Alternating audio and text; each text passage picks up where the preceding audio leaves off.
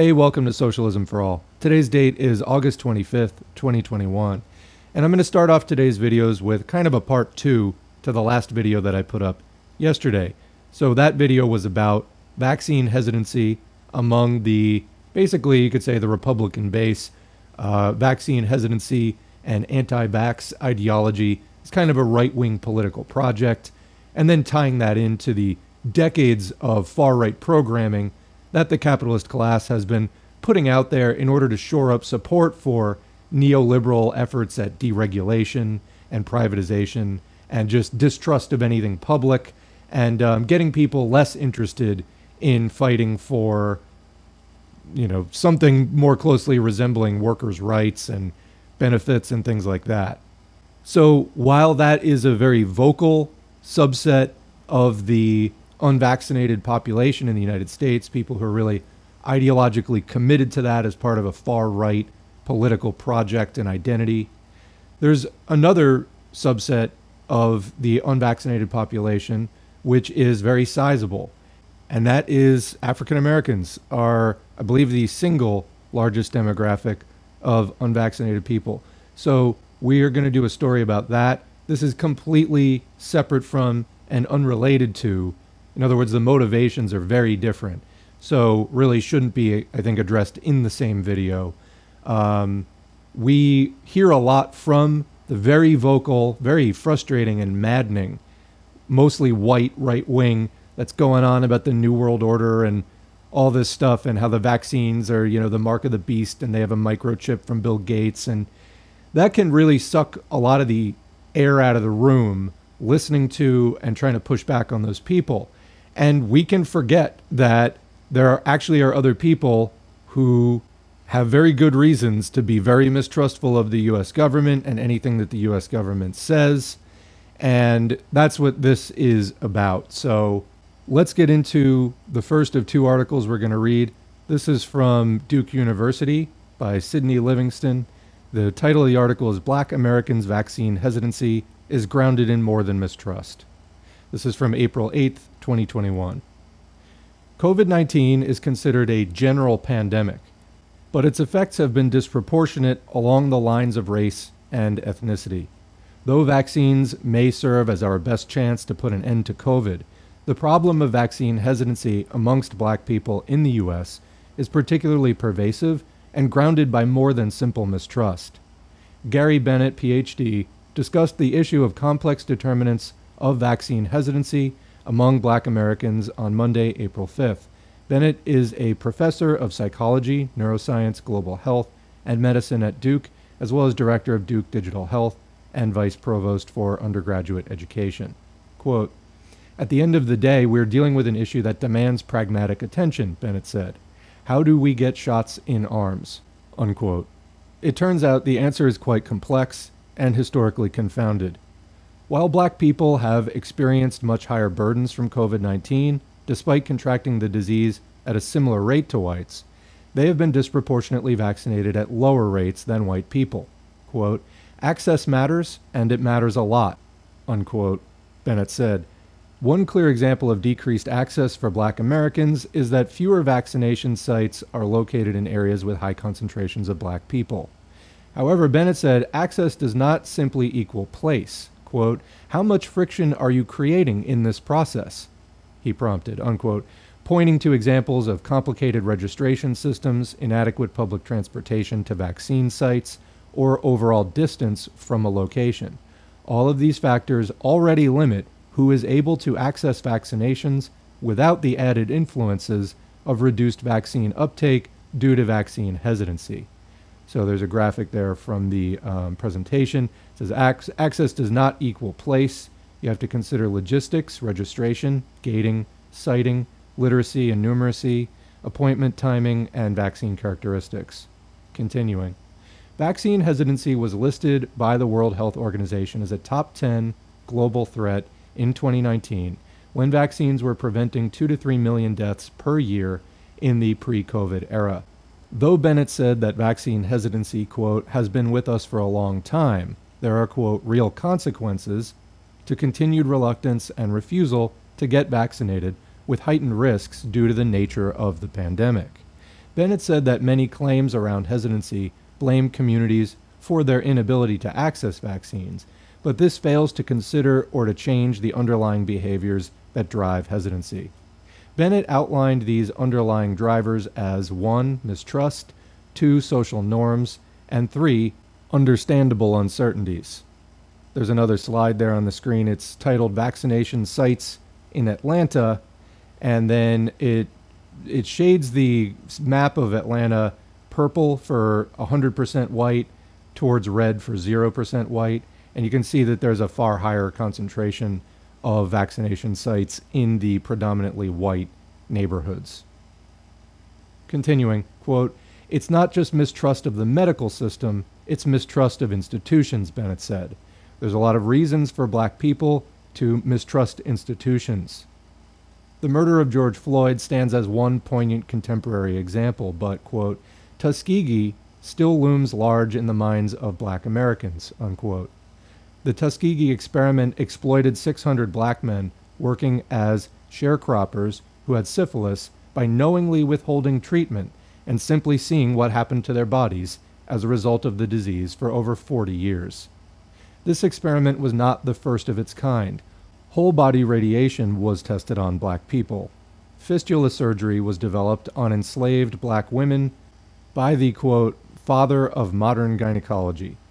The immortal cells of Henrietta Lacks, a black woman, have been used far and wide to advance science after a sample of her cancerous cervix was unknowingly stolen from her. Modern studies have also shown how different implicit biases of black patients shape their treatment outcomes due to skewed physician perceptions. And there's a graphic there also showing the Capitol riot, the murder of George Floyd, and the Jim Crow era all exemplify the pervasive institutionalized racism that erodes black trust in U.S. institutions of all kinds.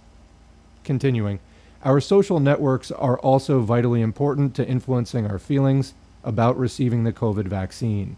In black communities, Bennett said, fewer people in their networks have gotten vaccinations, and those who have received vaccines are less vocal about it, leading to a collective lack of interest in receiving vaccinations.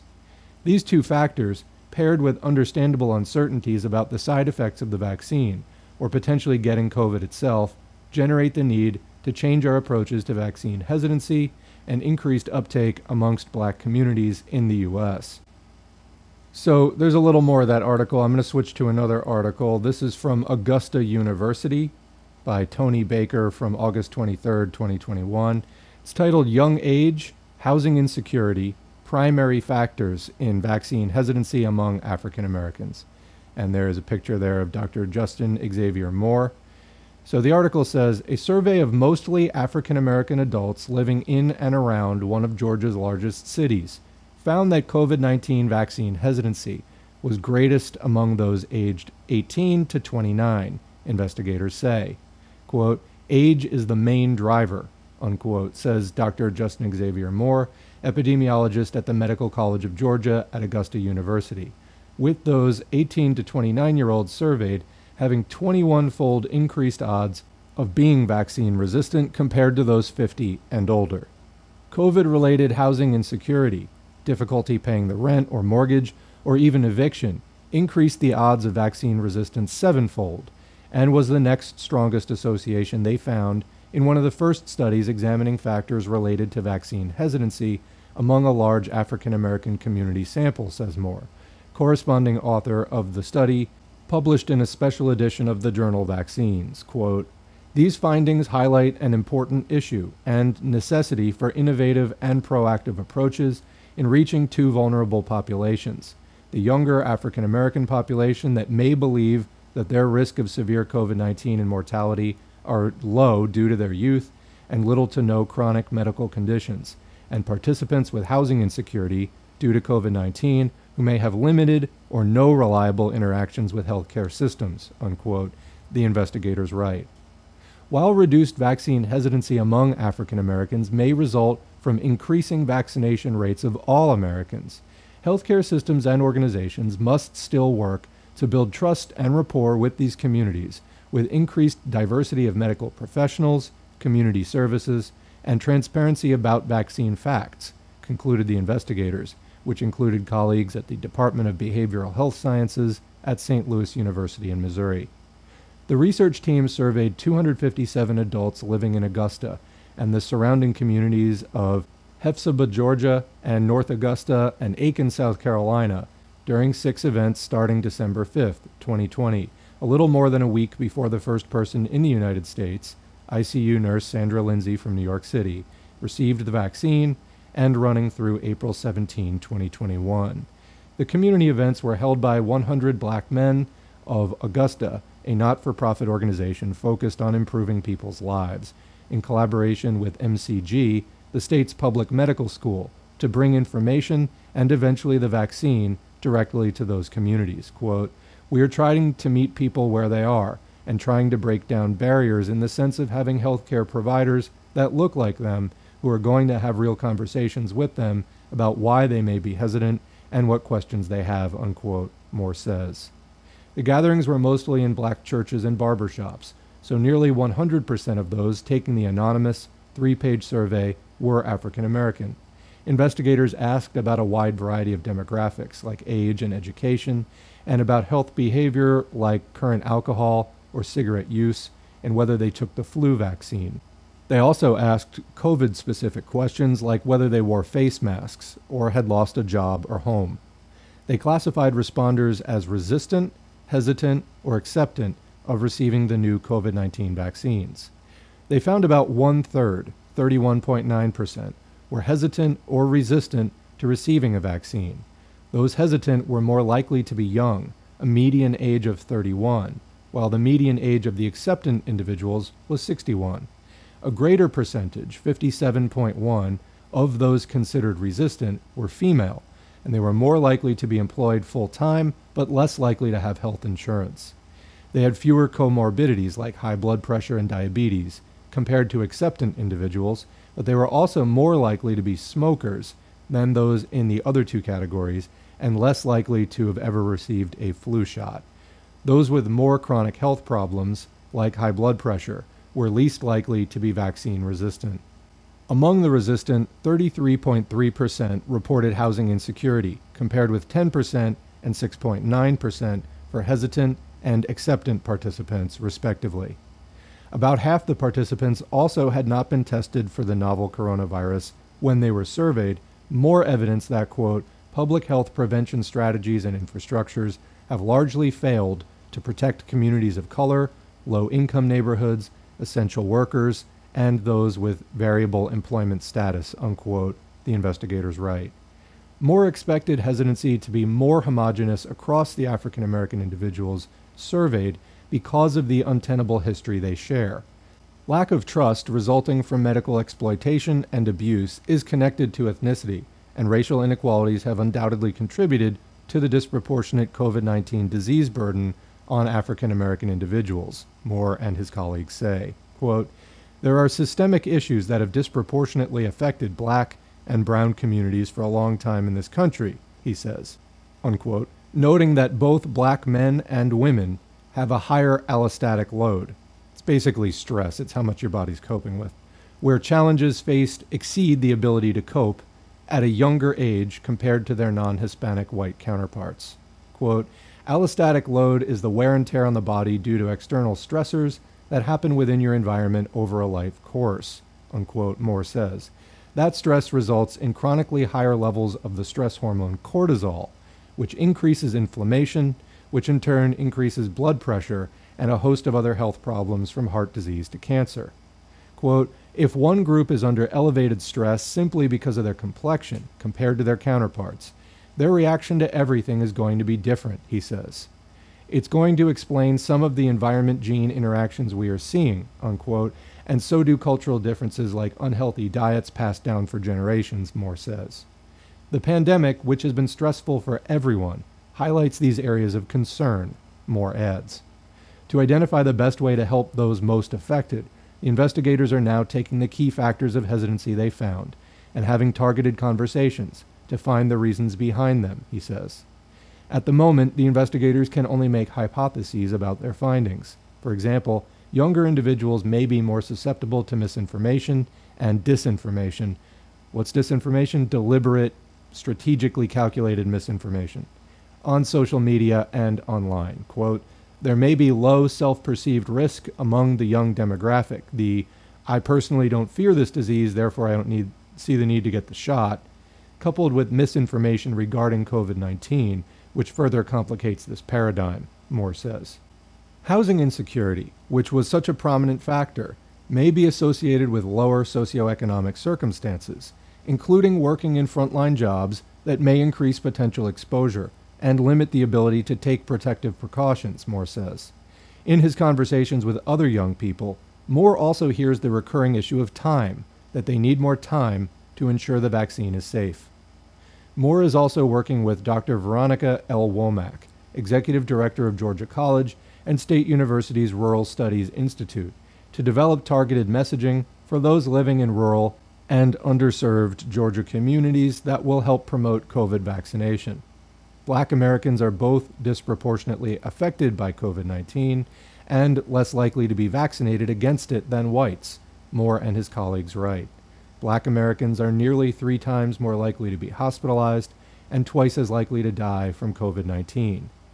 The so-called Georgia Black Belt, which runs from the southwest corner of the state through middle and central eastern Georgia, where the Augusta area is located, has a wide range of health disparities in common conditions like stroke, cardiovascular disease, and cancer, as well as infectious diseases like COVID-19. The Centers for Disease Control and Prevention's Social Vulnerability Index and Area Deprivation Index identify areas like the Georgia Black Belt as, quote, markedly vulnerable, under-resourced, and underserved communities, unquote, the investigators write. But the vulnerability of these areas and residents was not recognized early in the pandemic, which delayed mitigation efforts like ensuring access to personal protective equipment. Subsequent delays in availability of testing and later vaccination, they write, grew the significant body of evidence to the effect of racism on health behaviors and outcomes.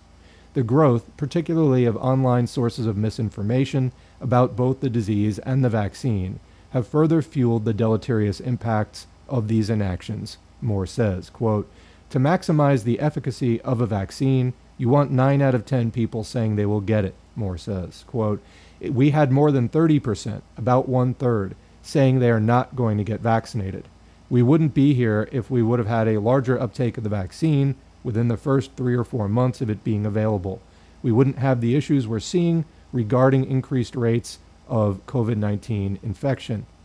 He notes that as they began their meetings and surveys, little was known about the vaccine, but they had good information about safety and efficacy by the subsequent gatherings. The Georgia Department of Public Health received its first vaccine shipment December 14, 2020. The same day, the first person in the country was vaccinated, and the first peer-reviewed study about the vaccine was published 2 days later. In August, the number of vaccinated Americans was reaching 170 million, or about 50.8% of the population. But as late as early June, less than a quarter of Black Americans had received their first vaccine dose, although some recent reports indicate the rate of vaccination among Black and Hispanic populations is starting to improve.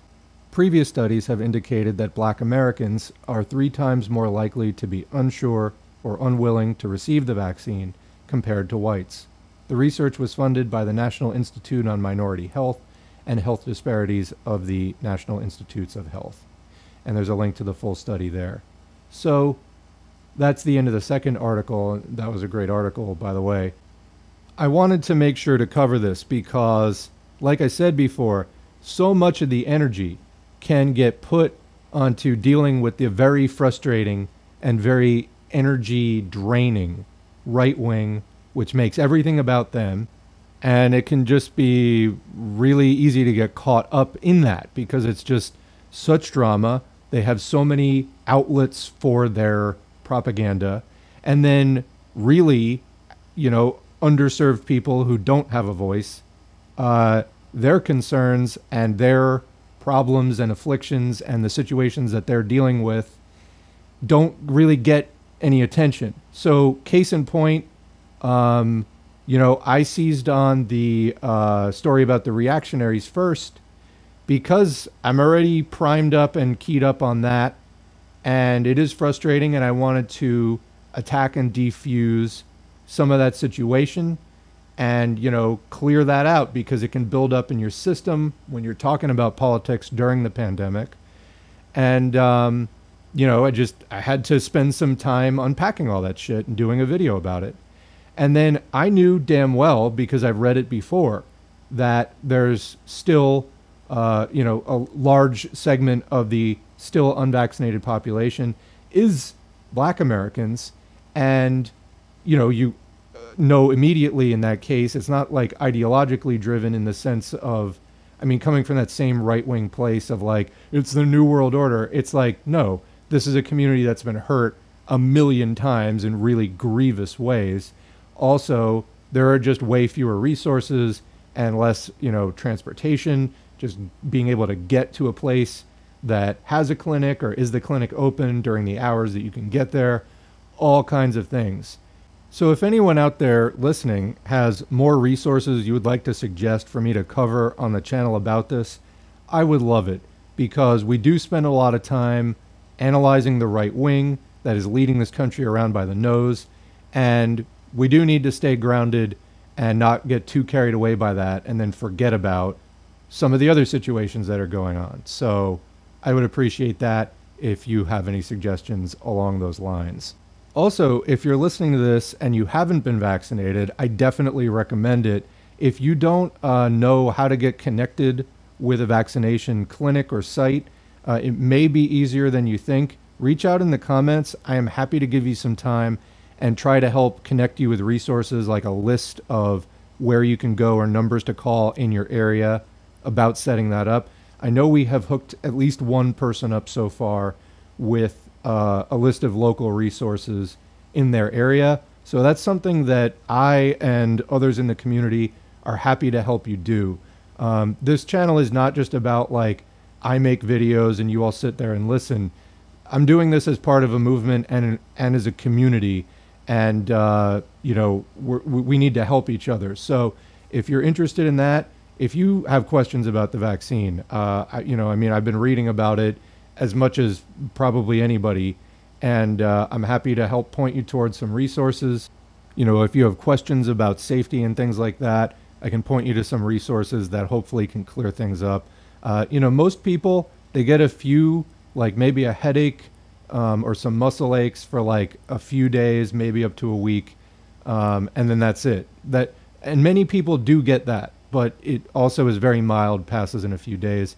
And then you've just dramatically decreased your chances of ending up in the hospital if you do get COVID, because the vaccine trains your body to recognize COVID and to fight it off more quickly if you actually catch a case of it.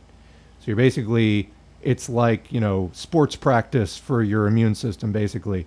You're running a training exercise by getting the vaccine that teaches your body what COVID looks like and that it is a problem. Then if you catch it, your body already has antibodies prepared and knows what to do. So you don't get as sick, your viral load drops more quickly, you're a little less contagious, although keep wearing your mask.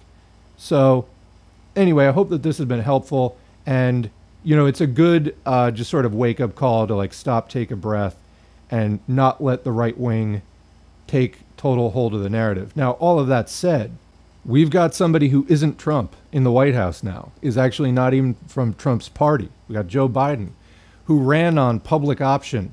Yeah, that's nowhere. We're not getting, for people who got unemployment related to the pandemic, they did give more of a subsidy to your health insurance if you bought a plan through the Obamacare ACA marketplace. So they paid for a little bit more of your health insurance, but just for this year. It's a far cry from doing the public option that was on Joe Biden's website.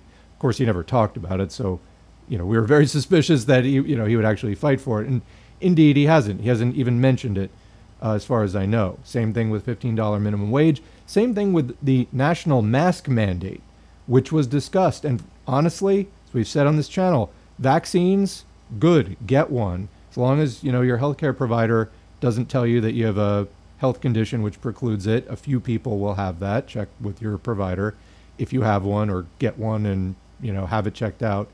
Most people don't, though. Most people can get the vaccine. But anyway, like I said, the vaccine will cut down for most people on your symptoms Some people still get a breakthrough case anyway, but it lowers your odds of that. And it will decrease your contagiousness. It will make you less likely to spread it, but people who have the vaccine can still spread it. So wear the mask. Masks are the best thing for transmission. So really, whether you get the shot or not, obviously I'm encouraging you to do that. And if you want help, do reach out, and I can try to help you get connected with a clinic in your area. But the mask, it's not going to do anything to your body at all in terms of, people are worried about the vaccines or, hesitant or uncertain. Masks are just a piece of thing that you put on your face. It's really, really, really safe. So definitely wear a mask. Germs come out your mouth and nose. And if everyone in a particular area wears masks, the overall exposure, if anybody in there has COVID or anything else, is dramatically reduced.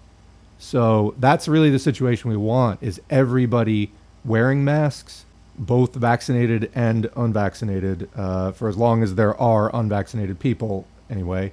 And that's going to cut down on COVID really a lot. It'll just, that way the virus multiplies when it infects a new person. It gets into your body, it hijacks your cells, and it causes your body's cells to replicate the virus.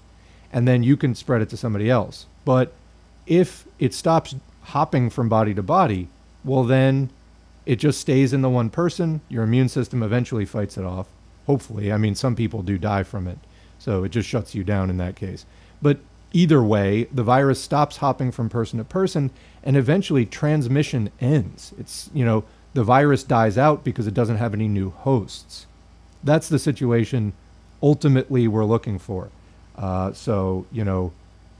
Honestly, I feel like Trump was almost doing a better job, like to the extent, and I don't want to credit Trump for that. Really, it was as far as I know, the governors of the states, they did the executive orders and the mandates of the shutdowns and the state of emergency orders and all that stuff.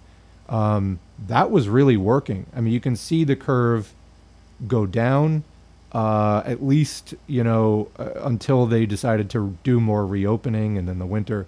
But that's what we need to go back to. But as far as the vaccines, yes, we wholeheartedly endorse them. And please do reach out if you have questions or are having trouble finding a place in your community to get vaccinated. So thanks for listening. We're going to wrap it up there. And I'm going to thank the current patrons whose names are on the screen.